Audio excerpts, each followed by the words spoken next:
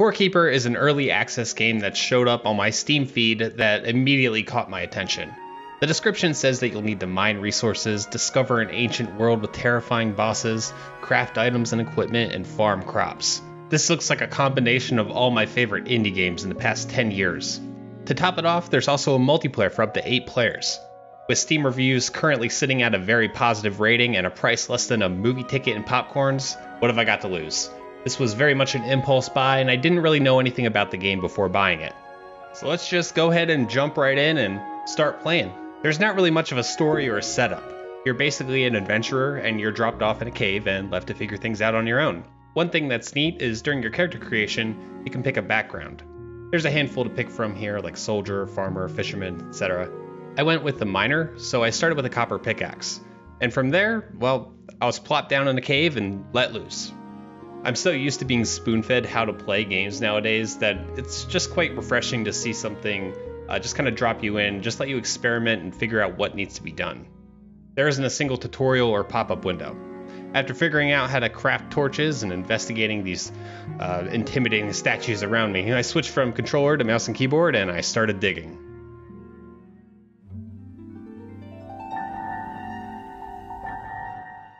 So there I am, digging along in the latest and greatest indie game, not a care in the world. Found a few pieces of copper, some items and plants, and then the screen shakes, and there's a loud boom. What? What was that? I feel like I'm in Jurassic Park and I'm watching a glass of water shake. You know what was causing the screen to shake? It was this guy right here, this abominable slime ball named Glurch the Abominous Mass. I got a little too close and he started attacking, scared the hell out of me, so I just ran away. And that's how the first 5 minutes of Core Keeper went for me. To be honest, I loved every second of it. We'll get our revenge on Glurch later. Turns out that creature is a boss that corresponds to one of the statues near the spawn point. So now it's starting to come together. I need to defeat the monsters that these statues represent, and to do that I need to get much better gear and start up a little base of operations here. This is where the game actually kicks off. To be successful at Core Keeper, you need to navigate this huge underground world and find ore and minerals to craft equipment. It's not hard to find the minerals because they shine in the darkness. It's a lot more convenient than placing torches everywhere and looking for different colored rocks. Looking at you, Terraria. Once you craft a few of the crafting stations, like the workbench, the anvil, the smelter, and the cooking pot, yeah, there's a lot of them, you can turn the materials you find out in the world into useful items. In fact, here's a pro tip. Make sure you craft the lantern as soon as you can. You can craft it from the tool bench. Just make sure you have 4 copper bars and 5 slime on you. Don't be like me and run around placing torches every 5 feet for the first 30 minutes. Make the lantern. Scattered throughout the caves are seeds and plants that you can plant, grow, and then cook. The farming and cooking is not super in-depth or anything, but it's easy to understand and oh so beneficial. Literally all you do here is you hoe the ground, you plant the seeds, you water them once, and that's it. The plants grow over time and you just whack them with the tool to harvest them. You can then take those food items and put them into the cooking pot to give yourself buff items. The first couple recipes I found felt super OP, like if you combine the bomb berry with a heart fruit, you get a jelly dessert that increases your life by 25 points for 5 minutes, as well as health regen. If you combine the bomb berry with a mushroom, you get a burrito that increases your run speed by 25% for a minute.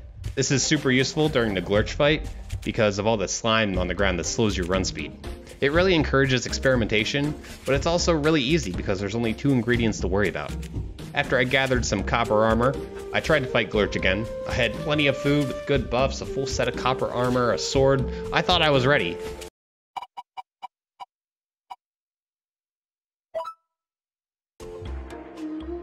Okay, new game plan. The main thing that kind of messes me up is the slime on the floor.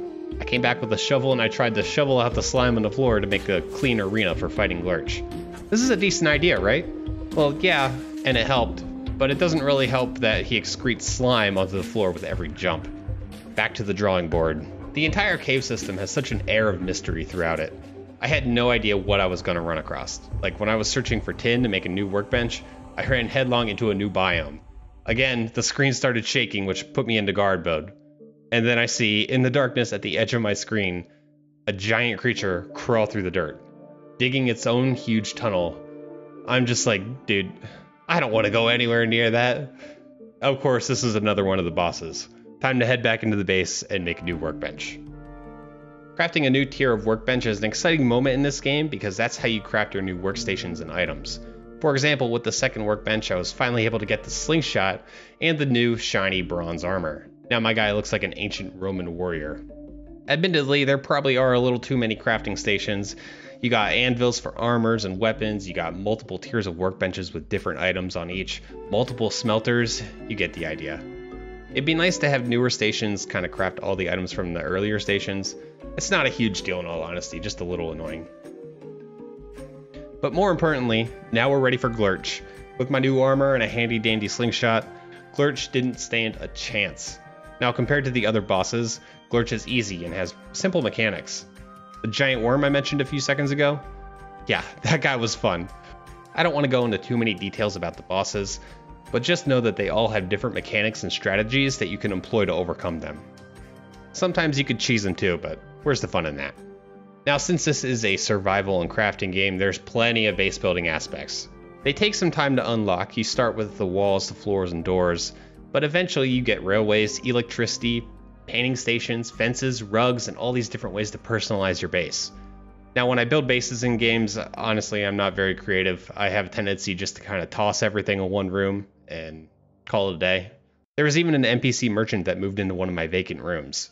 You could sell him things like different valuables that you find from enemies, and you can purchase basic items from him as well. Now as you do different things like running around the map, fishing, digging, fighting, gardening, crafting, you'll level up all these different skills. There's a small skill tree for each skill. The effects are somewhat minimal at first and they take a significant amount of time to level up, but it's a really nice touch. I can see it being really useful in multiplayer scenarios where one person may dedicate his digital life to gardening and crafting. Some skills are much easier to level up than others. I've fished a couple of times and the fishing minigame it's a piece of work, let me tell you that. It takes a lot of time to complete and it doesn't really give a lot of experience. Needless to say, I don't think I'll be fishing too often. But my running skill on the other hand, I am a track star. My mining skill is also pretty high. Now these two skills, they could be a factor of 5 or even 10 times higher compared to my other skills. Now I gotta state the big caveat with Core Keeper, it is early access. I'm always hesitant to recommend early access games because sometimes the developers they'll abandon games and then people are just kind of left with a eternally unfinished game, and that always sucks. Now right now there's probably about 10 to 12 hours of gameplay here for solo players. Unfortunately, I wasn't able to try out the multiplayer. On the Steam page, the developer, PugStorm, great name for a dev by the way, there's a roadmap with a list of all the different features that PugStorm wants to add, some of which include biomes, boats, animals, emotes, all sorts of really cool things. Now this is PugStorm's second game, and the first game that they've made is also on Steam. It has very positive reviews as well. I have no doubt that they'll continue to improve Core Keeper over time. They've had a lot of success with Core Keeper so far, over 250,000 purchases in the first week. But hey, at the end of the day, this game is only $12 US right now. It's a fantastic deal. For an overview of Core Keeper, let's look over the pros and cons as of right now, March 2022. Pros: excellent art style and sound design. I didn't really touch on this in the video because one, I think it's kind of self-explanatory, but the art style is so amazing. And the sound design is really engrossing, especially for a 2D game. It really nails that mysterious and sometimes creepy vibe. I really like the music tracks, some of which I used as background music for this video review. Very smooth movement, UI, and combat. The boss fights are a standout. The movement and combat are really fun. Boss fights are creative and multiple strategies are available, such as ranged, melee, using bombs, or sometimes cheesing the bosses. Satisfying progression systems. The progression systems in this game are rewarding and make you want to keep playing. Multiplayer. There's multiplayer for up to 8 players, so you can play with your friends. Now, I didn't get a chance to try this out personally, but from what I could tell from watching people on Twitch and watching other YouTube videos on the game, it seems to work alright, so I'm going to include this on the pros list. Cons. There are a lot of crafting stations. Sometimes there were so many crafting stations that I forgot which one I needed. It's a bit cumbersome to include all the crafting stations in your base, and I was frequently confusing what items were made by which crafting station, so I didn't really know where to go to get certain items. Some skills, like fishing, are very hard to level up and can be a little too grindy and monotonous. I think there's a little bit of balancing that needs to happen with the skill experience. Needs minor optimization. After some time, I would have frame drops that were fixed on a restart.